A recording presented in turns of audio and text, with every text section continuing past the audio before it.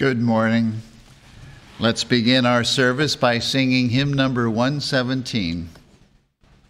Holy, holy, holy, Lord God Almighty, early in the morning our song shall rise to thee. Holy, holy, holy, merciful and mighty, which wert and art, and evermore shall be. Hymn number 117.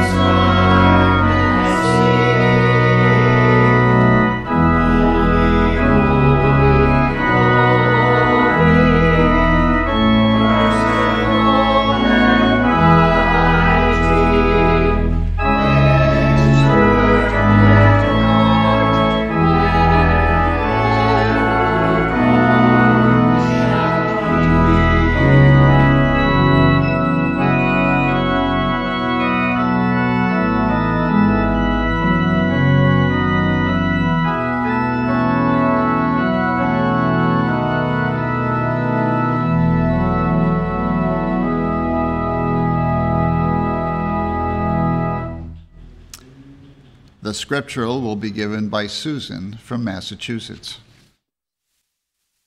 Job. Behold, God exalteth by his power. Who teacheth like him? Remember that thou magnify his work, which men behold. Every man may see it. Man may behold it afar off. Behold, God is great, and we know him not, neither can the number of his years be searched out. God thundereth marvelously with his voice. Great things doeth he, which we cannot comprehend. For he saith to the snow, Be thou on the earth. Likewise to the small rain, and to the great rain of his strength. He sealeth up the hand of every man, that all men may know his work. Then the beasts go into dens, and remain in their places. Touching the Almighty, we cannot find him out.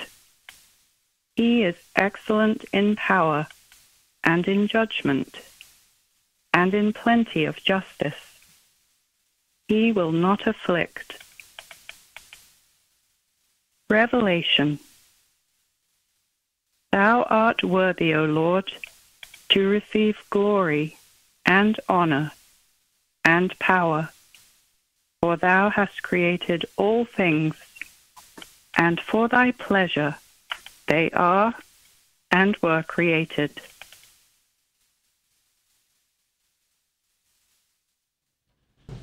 Let's now have a moment of silent prayer and follow with the Lord's Prayer and its spiritual interpretation as given in the Christian Science textbook.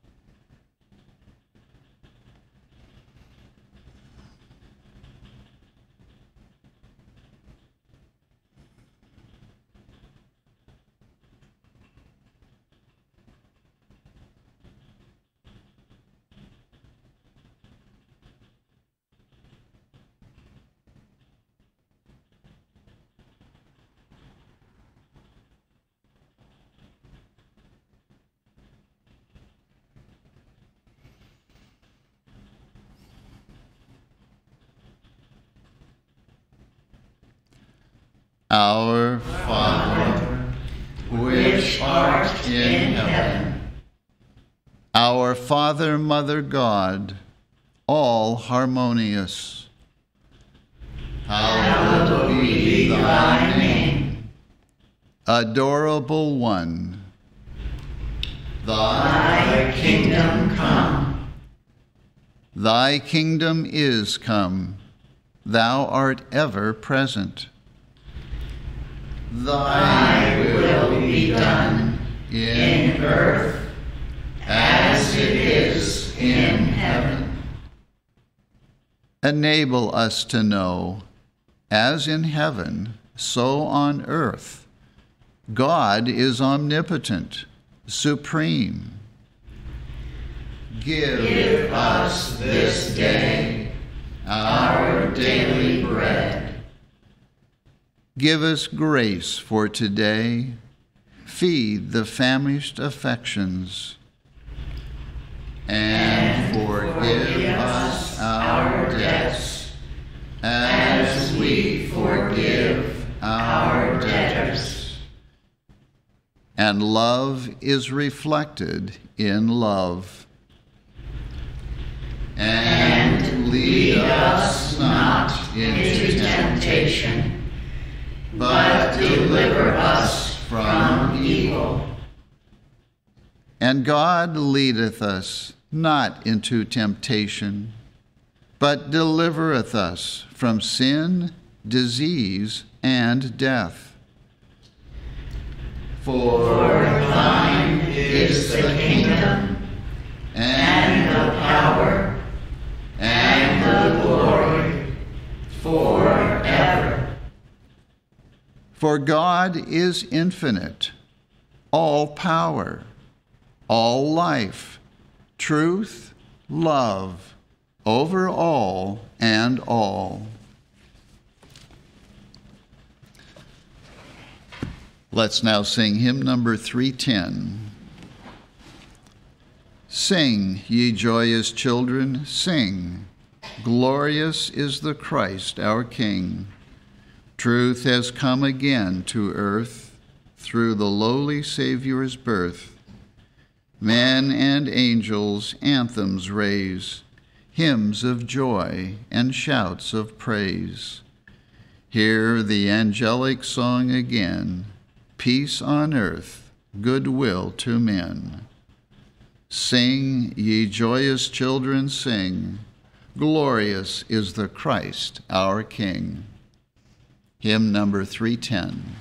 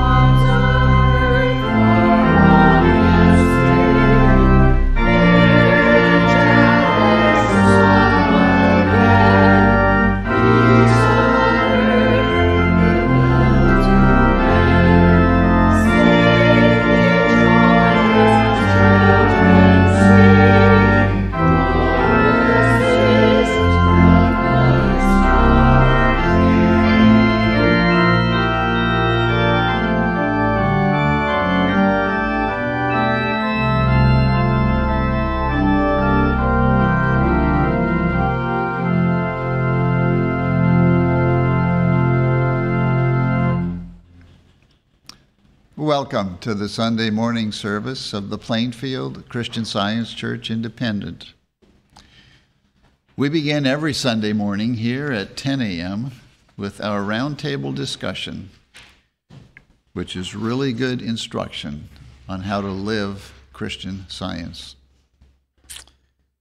We had a really good one this morning too, so if you missed it, or if you'd like to hear it again, you can find it on our website, plainfieldcs.com, and you can also find it on our YouTube channel. We have a Sunday school for children that meets every Sunday morning at 11 a.m., and that Sunday school is available for children anywhere. It has its own teleconference number, so that any child anywhere in the world can call in and join the Sunday school. In fact, many of our Sunday school students do just that. So if you have a child of Sunday school age and don't live in the area, call us, we'll give you the number, and we would love to welcome your child to our Sunday school. We have a testimony meeting every Wednesday evening at 8:15. where you can hear testimonies of healings and lives saved through the study and practice of Christian Science. And for all of our services, we have a nursery for infants and toddlers. A reminder that this week will be Christmas, and Friday being Christmas Eve, we will have our annual Christmas Eve service. Friday evening, December 24, at 8 p.m. There will be fine music, fine readings, candlelight, and a lot of Christmas cheer. And afterwards, we'll even have goodies to eat. Our next Bible study will be in January, so check our website for the date and for the study questions. And we look forward to everyone joining us in January for another Bible study. Reminder that our desktop calendar for 2022 is still available for purchase. It's not too late. Price is $15 for the first and $12 for each additional, mailed to the same address at the same time. And we've been busy printing the Forum Highlights issue number 200 was printed and mailed this week to subscribers, so look for it in your mailbox. Our website contains a large number of articles, videos, music, recordings, all the best of Christian Science literature. And one of the finest articles that is referred to now on our being featured, on our website is excerpt from an article written by Martha Wilcox entitled Mary. A wonderful explanation of what Mary was all about and her state of thought that was receptive to God's bringing us his Son, Christ Jesus, through her. Everyone is welcome here, and that includes all of you who are listening and participating from around the world. And a special welcome to Justin and Leah for visiting from California. Now we will have the reading of a testimony from Miscellaneous Writings, which attests to the healing power obtained by studying the Christian Science textbook. And that reading will be given this morning by Karen from California. Page 442. Until about 1 year ago, I had no thought of investigating Christian Science. Previous to that time, it had been presented to me in such a way that I condemned it as unreasonable and absurd. At that time, it was presented to me in a more reasonable light. I determined to divest myself of prejudice as far as was possible and investigate it, thinking that if there was anything in it, it was for me as well as others, that I surely needed it, and if I found no good in it, I could then, with some show of reason, condemn it. I had been reading Science and Health about 2 weeks when one morning I wanted my cane. It had been misplaced, and while looking for it, the thought came to me, if all is mind, I need no cane. I went out without it, have not used it at all since, and do not need it as a support. But for a time, I did miss it from my hand. I had used it for years as a support to a very lame back. I before went much stooped because it pained me to straighten up. But from the time I laid my cane aside, I straightened up, free from pain. Occasionally I have a slight pain in my back, but it is nothing to compare with what it had been. In a short time after laying my cane aside, my pipe and tobacco went out into the street, and it has not returned. I had smoked for 65 years and chewed for 50. I have no desire for either of them. In fact, the smoke is offensive to me. Many times before, I had tried to quit, but the desire for it was so strong that I would go back to it. And when I tried to taper off, I would make the taper end the longest. Many other physical claims have disappeared, and it is a common thing for acquaintances to say when they meet me, "You look better than I have seen you for years. What have you been doing?" My reply is, I not only look better, but feel better, and am better, and Christian Science has done it. With all this, I seem to have very little spiritual understanding of the truth, am endeavoring to get more, but it seems slow. If there is a shorter road to it than I have found, I should like to be directed to it. J.S.M. Joplin, Missouri.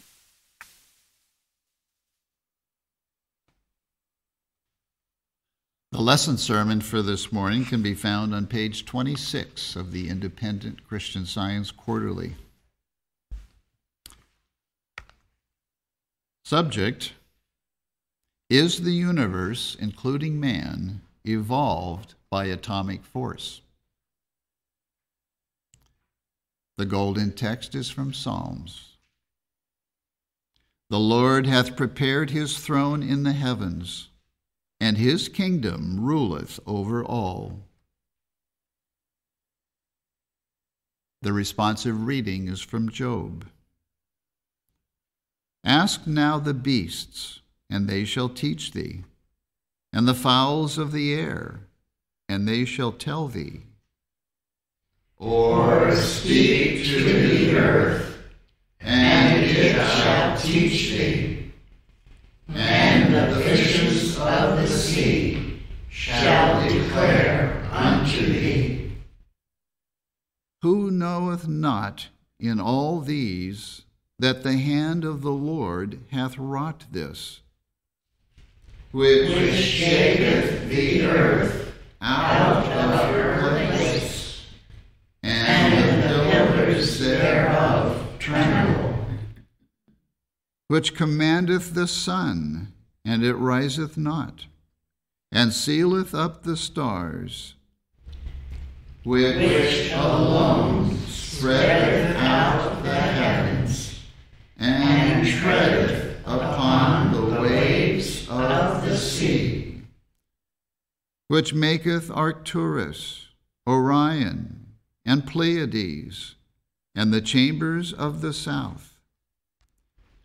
Which doeth great things, past finding out, yea, and wonders without numbers. Fairley from Maryland will now read. The Holy Bible, John. In the beginning was the Word, and the Word was with God, and the Word was God. All things were made by him, and without him was not anything made that was made. Genesis. Thus the heavens and the earth were finished, and all the host of them. Psalms. Bless the Lord, O my soul. O Lord my God, thou art very great. Thou art clothed with honor and majesty, who covers thyself with light as with a garment, who stretcheth out the heavens like a curtain, who laid the foundations of the earth, that it should not be removed forever. He appointed the moon for seasons. The sun knoweth his going down. Thou sendest forth thy spirit, they are created, and thou renewest the face of the earth. 2 Kings. In those days was Hezekiah sick unto death, and the prophet Isaiah, the son of Amos, came to him and said unto him, Thus saith the Lord, Set thine house in order, for thou shalt die and not live. Then he turned his face to the wall and prayed unto the Lord, saying, I beseech thee, O Lord, remember now how I have walked before thee in truth and with a perfect heart, and have done that which is good in thy sight. And Hezekiah wept sore. And it came to pass, before Isaiah was gone out into the middle court, that the word of the Lord came to him, saying, Turn again and tell Hezekiah, the captain of my people, Thus saith the Lord, the God of David thy father, I have heard thy prayer, I have seen thy tears.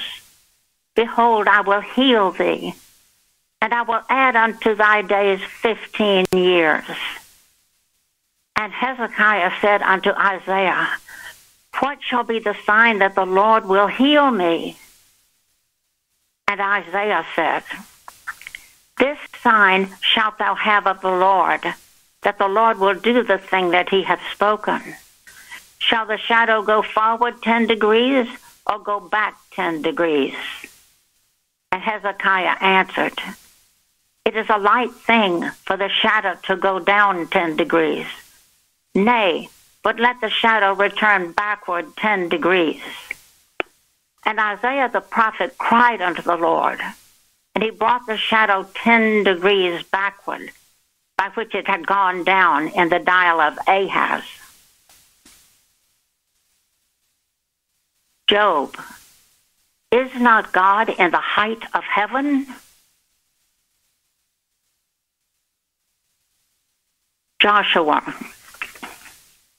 Now it came to pass, when Adonizedek, king of Jerusalem, had heard how Joshua had taken Ai and had utterly destroyed it, as he had done to Jericho and her king, so he had done to Ai and her king, and how the inhabitants of Gibeon had made peace with Israel and were among them, that they feared greatly.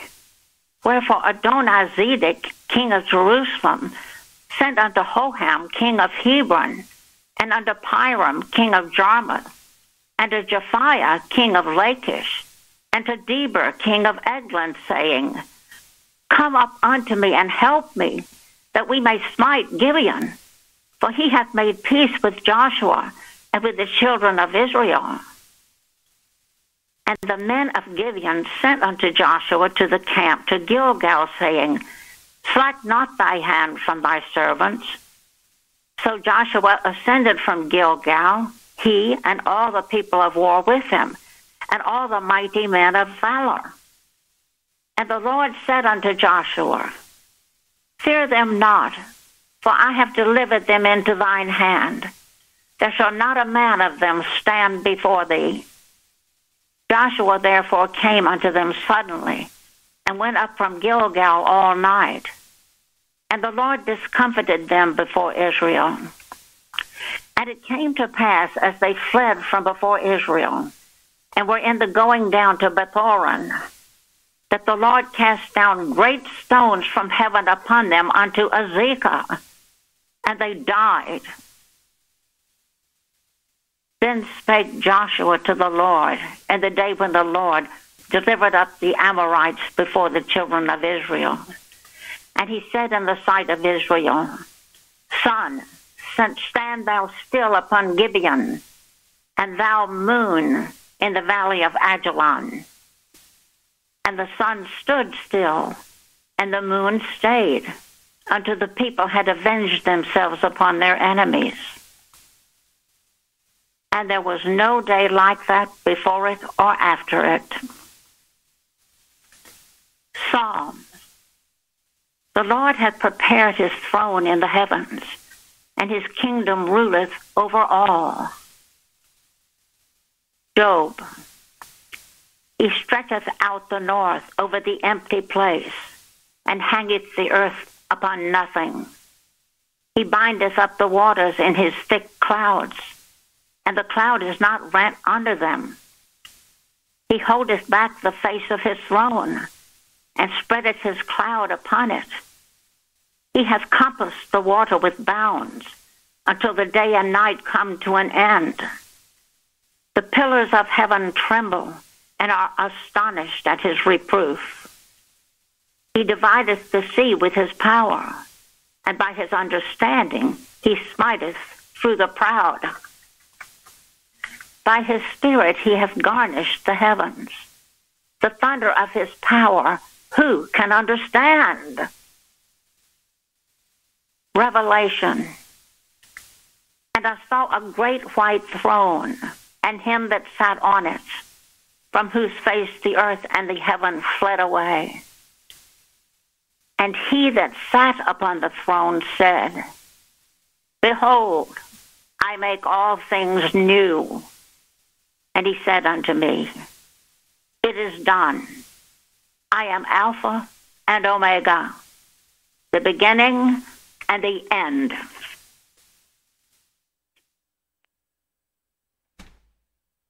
I will read correlative passages from the Christian Science textbook, Science and Health with Key to the Scriptures, by Mary Baker Eddy.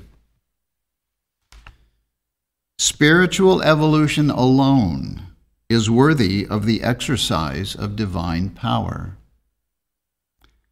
Divine metaphysics, as revealed to spiritual understanding, shows clearly that all is mind, and that mind is God. Omnipotence, omnipresence, omniscience. That is, all power, all presence, all science. Material evolution implies that the great first cause must become material, and afterwards must either return to mind or go down into dust and nothingness. Searching for the origin of man, who is the reflection of God, is like inquiring into the origin of God, the self-existent and eternal. Only impotent error would seek to unite spirit with matter, good with evil, immortality with mortality, and call this sham unity man, as if man were the offspring of both mind and matter, of both deity and humanity. Creation rests on a spiritual basis.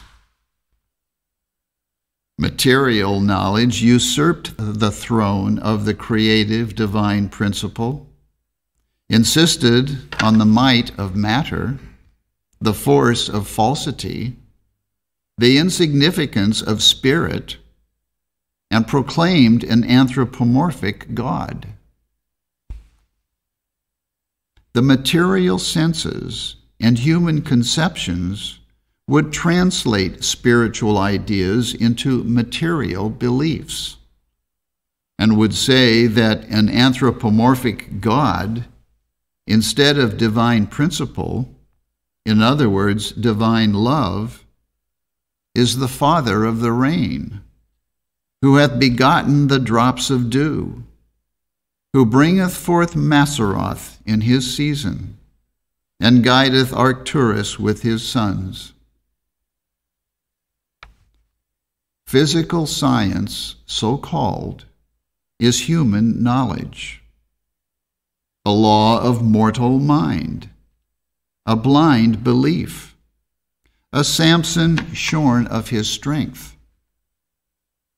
When this human belief lacks organizations to support it, its foundations are gone. Having neither moral might, spiritual basis, nor holy principle of its own, this belief mistakes effect for cause and seeks to find life and intelligence in matter. The universe, like man, is to be interpreted by science from its divine principle, God, and then it can be understood. But when explained on the basis of physical sense and represented as subject to growth, maturity, and decay, the universe, like man, is and must continue to be an enigma. Adhesion, cohesion, and attraction are properties of mind. They belong to divine principle and support the equipoise of that thought force which launched the earth in its orbit and said to the proud wave, "Thus far and no farther." We tread on forces. Withdraw them, and creation must collapse. Human knowledge calls them forces of matter, but divine science declares that they belong wholly to divine mind, are inherent in this mind, and so restores them to their rightful home and classification. Erring power is a material belief, a blind, miscalled force, the offspring of will and not of wisdom, of the mortal mind and not of the immortal. It is the headlong cataract, the devouring flame, the tempest's breath. It is lightning and hurricane, all that is selfish, wicked, dishonest, and impure. Moral and spiritual might belong to Spirit, who holds the wind in his fists, and this teaching accords with science and harmony. In science, you can have no power opposed to God, and the physical senses must give up their false testimony. The false evidence of material sense contrasts strikingly with the testimony of spirit. Material sense lifts its voice with the arrogance of reality and says, "The world is my kingdom. I am enthroned in the gorgeousness of matter." But a touch, an accident, the law of God, may at any moment annihilate my peace, for all my fancied joys are fatal. Like bursting lava, I expand but to my own despair, and shine with the resplendency of consuming fire. Spirit, bearing opposite testimony, saith, I am spirit. Man, whose senses are spiritual, is my likeness. He reflects the infinite understanding, for I am infinity. The beauty of holiness, the perfection of being, imperishable glory, all are mine, for I am God. I give immortality to man, for I am truth. I include and impart all bliss, for I am love. I give life without beginning and without end, for I am life.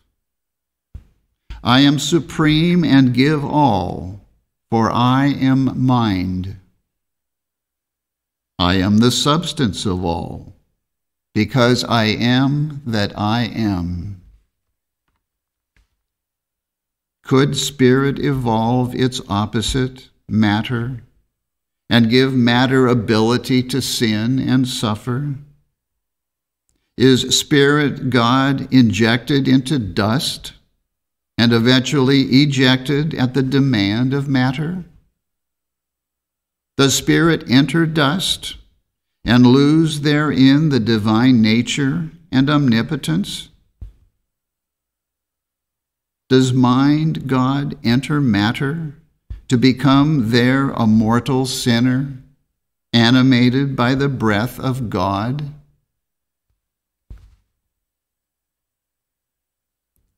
The point for each one to decide is whether it is mortal mind or immortal mind that is causative.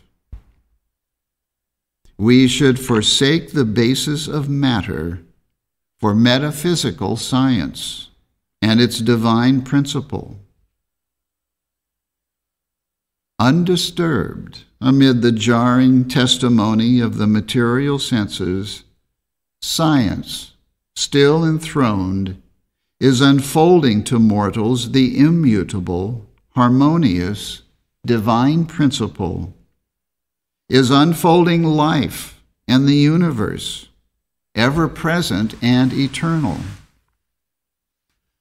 Unfathomable mind is expressed. The depth, breadth, height, might, majesty, and glory of infinite love fill all space. That is enough. Here is the emphatic declaration that God creates all through mind, not through matter. God is infinite, therefore ever present, and there is no other power nor presence. Hence, the spirituality of the universe is the only fact of creation.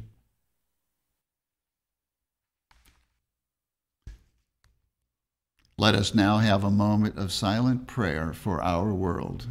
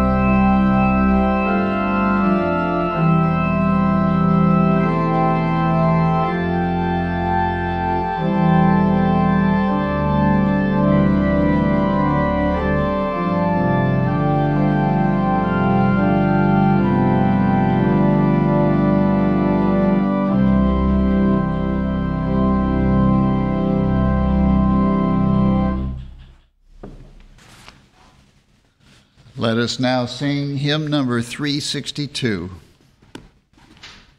To us a child of hope is born, to us a son is given.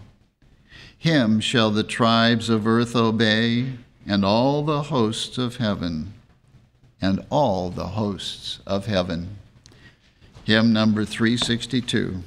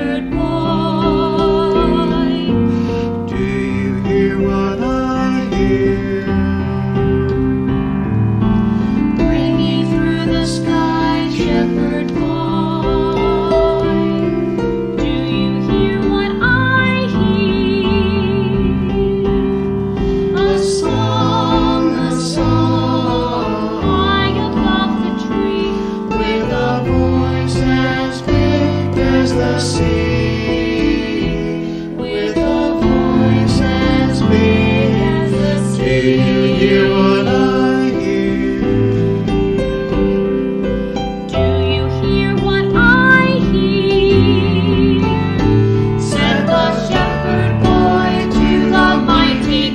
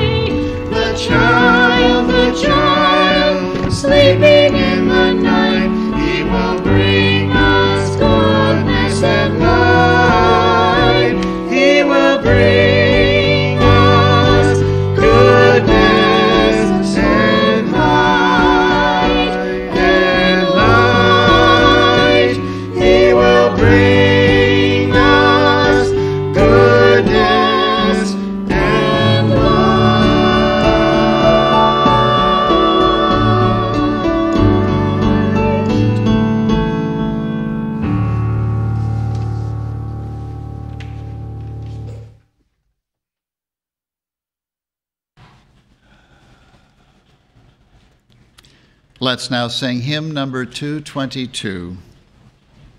O little town of Bethlehem, how still we see thee lie. Above thy deep and dreamless sleep, the silent stars go by.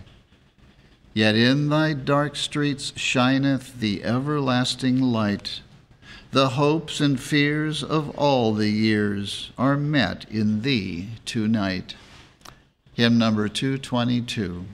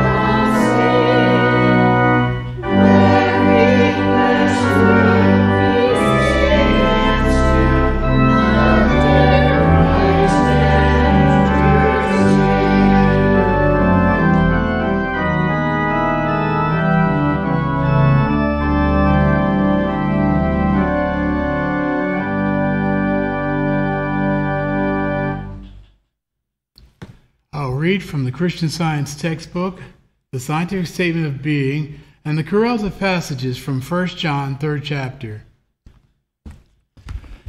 There is no life, truth, intelligence, nor substance in matter. All is infinite mind and its infinite manifestation, for God is all in all. Spirit is immortal truth, matter is mortal error. Spirit is the real and eternal, matter is the unreal and temporal.